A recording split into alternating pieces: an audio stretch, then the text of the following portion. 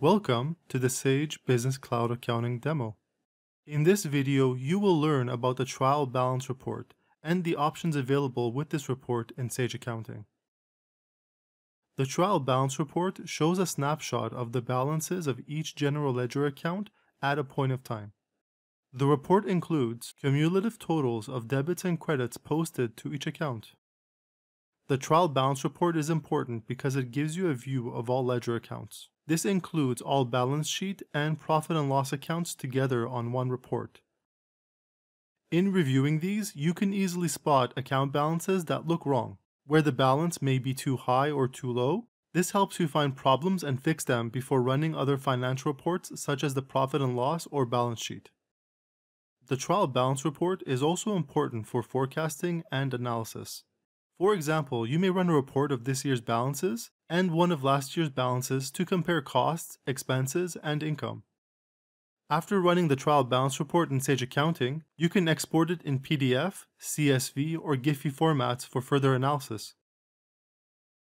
We can find the trial balance report by going to Reporting and selecting Trial Balance. Or we can find it on the Reports page under the list of essential reports. From the report page, we can select As Of in the Period field and enter a date in the field next to it to see the ledger account balances up to the selected date.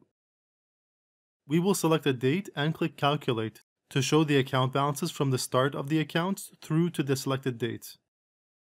The report is shown in a 4-column format with the account number, the account name, and the debit and credit balances as of the selected date.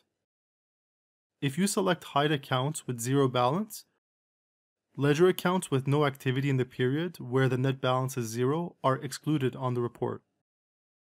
If you select Summarize Retained Earning Values, the summarized balance includes all the previous year's transactions posted to the profit and loss ledger accounts, plus any journal entries posted directly to the retained earnings account.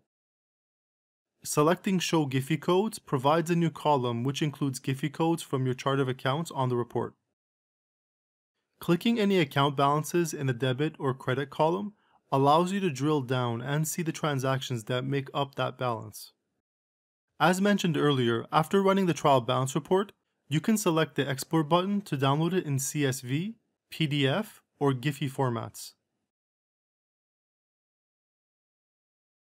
You also have further analysis options focused on in and out movements. When selecting one of the other period options available, we can see balances for that period only. Or when we select Show Beginning and Ending Balances, we can see the balance at the beginning, for the period, and at the ending of the period. Finally, we can always use the As Of in the Period field to return to our familiar trial balance report. Congratulations! You now know how to use all the options available with the trial balance report in Sage Accounting.